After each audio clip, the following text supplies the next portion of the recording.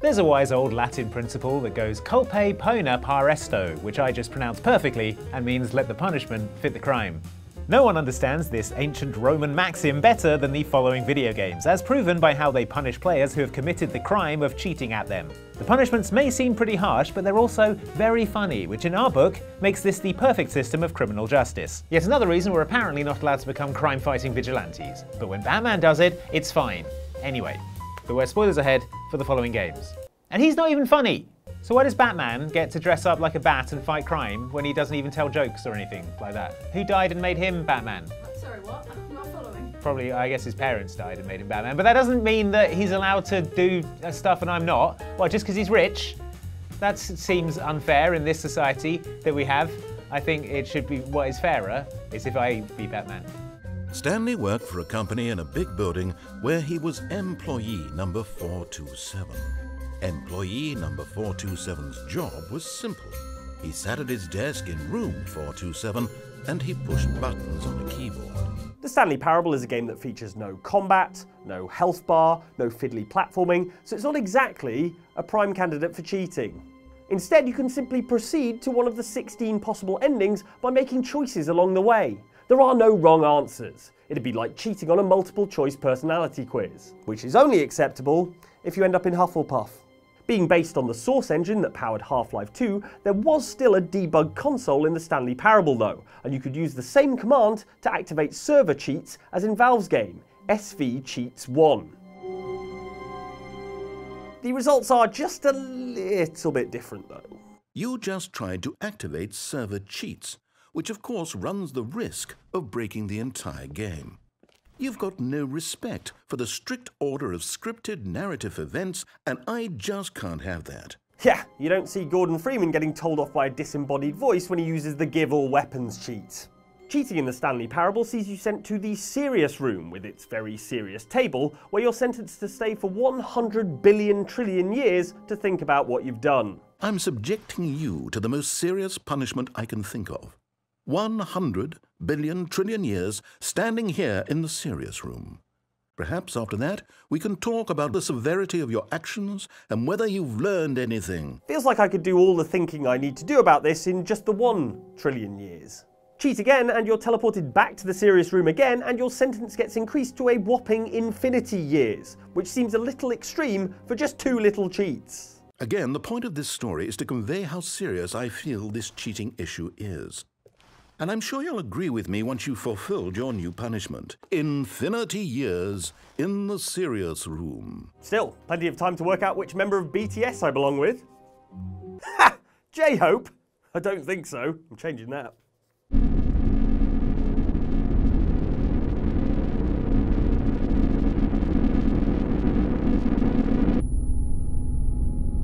The most fun thing about Slender Man is how he stalks you relentlessly like a pale, skinny Terminator.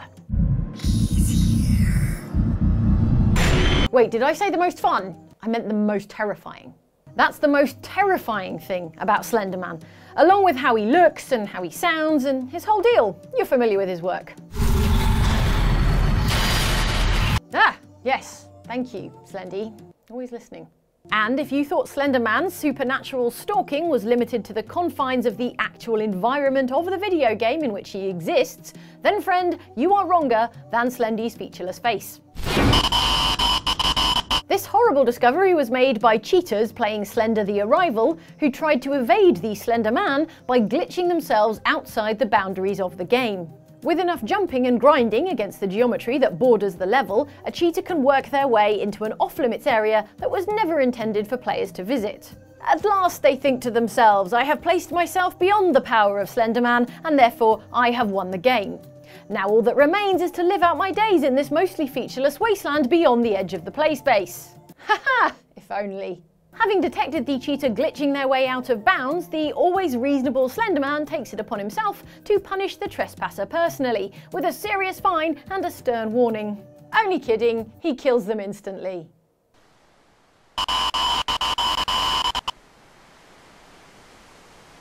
Yikes! Looks like Slender Man's punishments are as disproportionate as his arms and legs. Haha! I'm only joking. Of course, we're all friends here. Slender Man, don't kill me.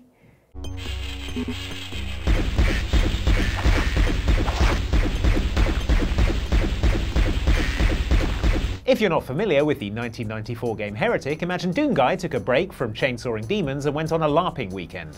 It was based on the same engine as Doom, was published by Doom's publisher id Software, and featured the same fast-paced combat and coloured key collection you remember from Doom, but instead was set in a medieval fantasy world.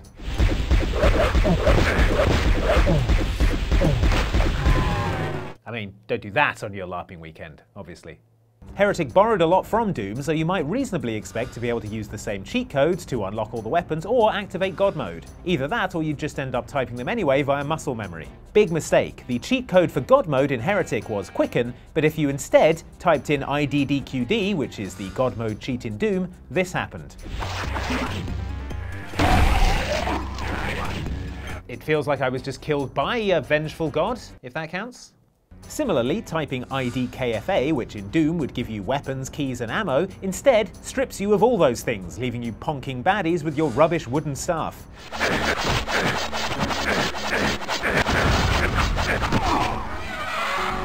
I feel like you're punishing me because of how similar your game is to Doom, Heretic. Although in Heretic's defense, it did have some cheats that Doom didn't have.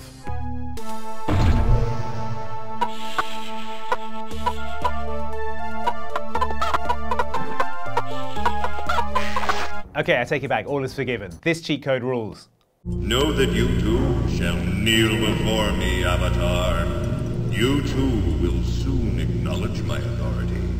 For I shall be your companion, your provider, and your master.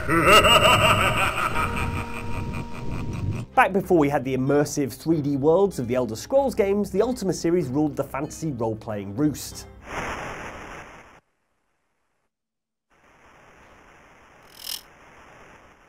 Look, they were good for the time, alright?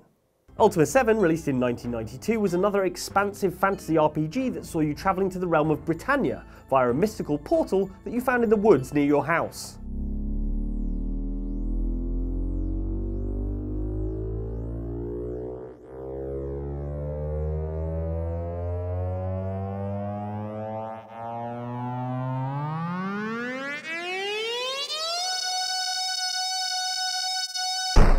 Jealous. The only thing I found in the woods when I was younger was the odd dead rabbit.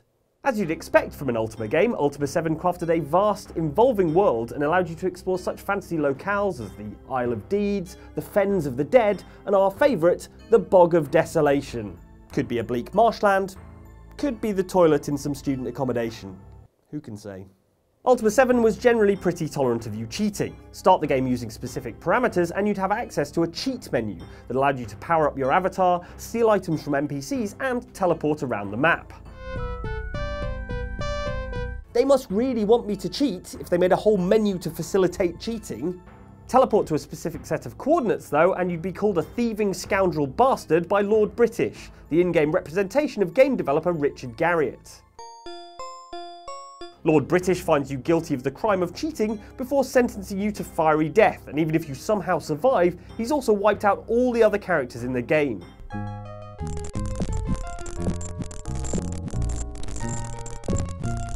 But not before he has a massive go at you for showing the results of your cheating to a friend.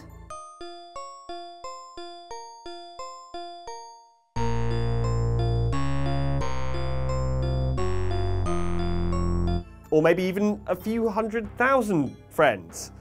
If Richard Garriott asks, we're PlayStation Access. Okay, I'll tell you once more.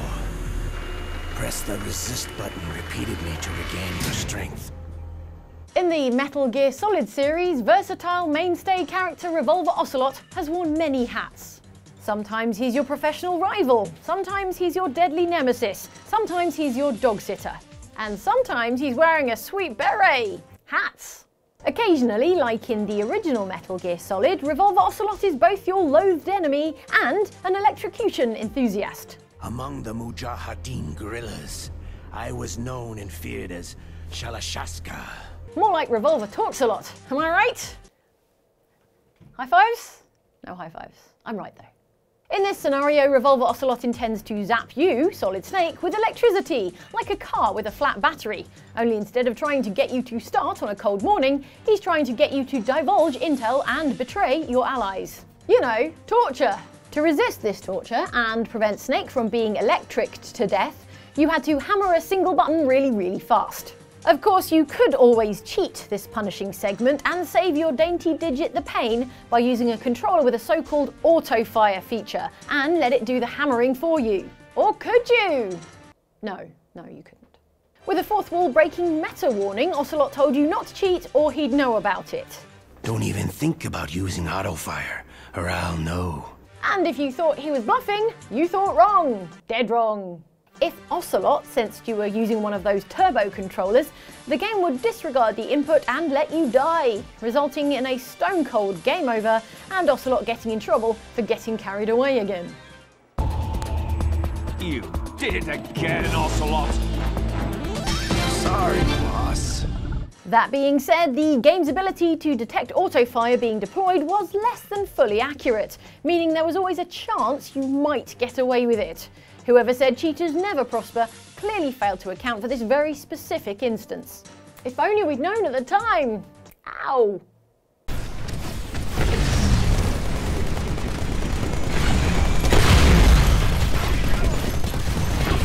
Your target has been eliminated.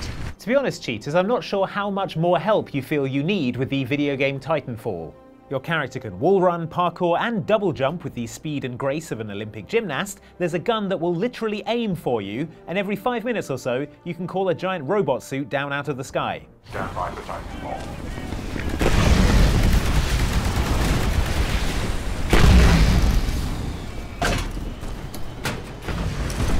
Control transferring to pilot. But apparently, even after all this assistance, things were still too hard for some Titanfall players, particularly on PC, where they were using hacks to do things like shoot through walls, automatically fire if someone moved through their reticule, and auto-target enemies. There's already a gun that does that, remember?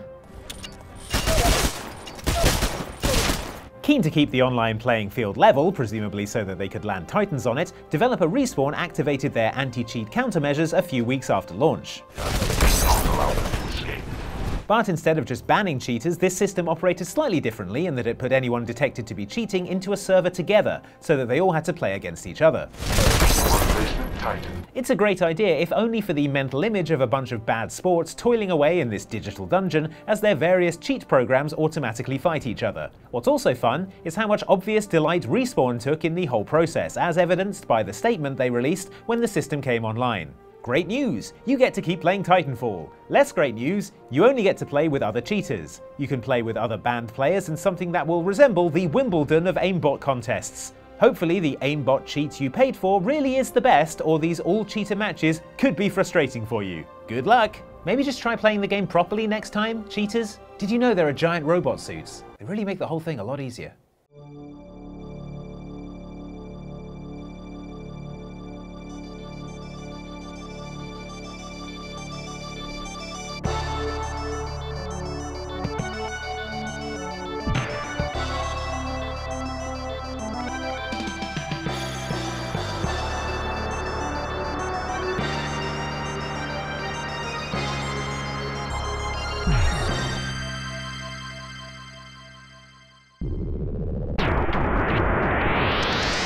The Konami code is probably the most famous cheat of all time. Well, apart from that guy in the meme. The famous button combination, up, up, down, down, left, right, BA, started off in the NES edition of Gradius, but was popularised in the NES port of notoriously tough side-scrolling shooter Contra, where it offered 30 lives and was basically essential to getting anywhere in the game. Cheaters never prosper, more like fair players never get past the first level of Contra. The Konami code became so famous that it's now pretty much ubiquitous, appearing not just in multiple Konami games, but in loads of other titles from other publishers over the last 30 or so years. If you're playing a game, it's worth tapping it in because there's a pretty good chance something interesting will happen.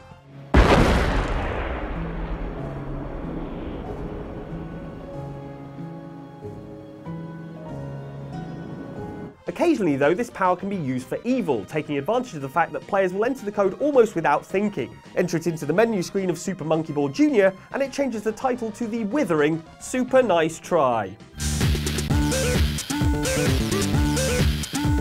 And if you enter a variation on it in the audio menu for Wave Race Blue Storm, the race announcer switches to one who relentlessly insults you. You don't have an inferiority complex. You're just inferior. It can be both. The cruelest one, though, even crueler than that, is Gradius 3, a sequel to the game that originated the Konami code, which does this when you enter the cheat.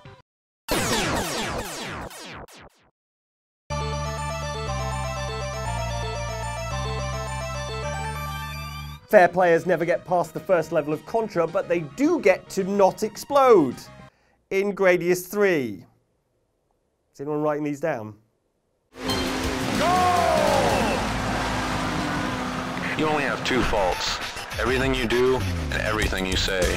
Hey, thanks for making it to the end of this video. There's a secret cheat code to unlock more content from Outside Xbox and Outside Extra. What you do is you click on this video here to watch Show of the Week from us, or the other cheat is to click on this video from Outside Extra, and that's Show of the Weekend. They're secret cheats, so keep them to yourselves. But you've discovered it. Well done. There's 100 points.